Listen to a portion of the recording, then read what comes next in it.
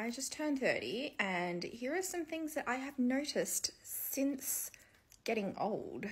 Number one, I find that I heal slower. So what that means is, like, if I get a bruise or a cut or a bump or anything like that, and it's something that needs my body to recover, it takes longer. And I try to speed that up by using red light, which is the LED red light. It has also infrared and a couple of other lights on that spectrum, which are good for inflammation and healing.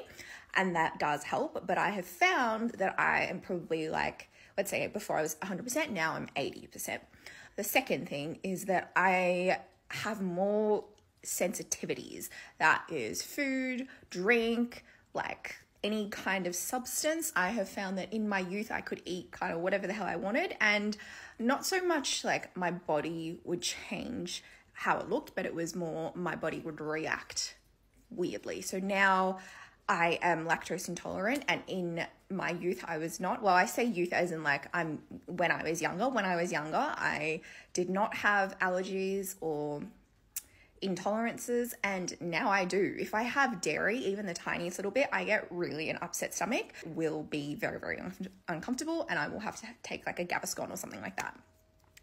I am trying to stop doing that because it's really bad for me, but there's that.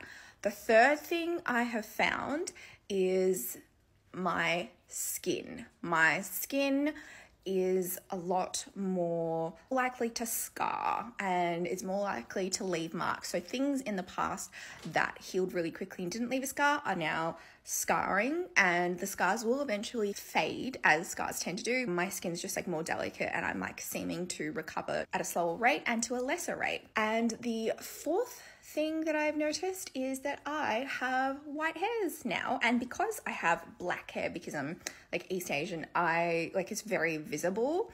There's not any right now that I think you can see, but I had a couple growing, and at this point it's just a few that I can pluck out.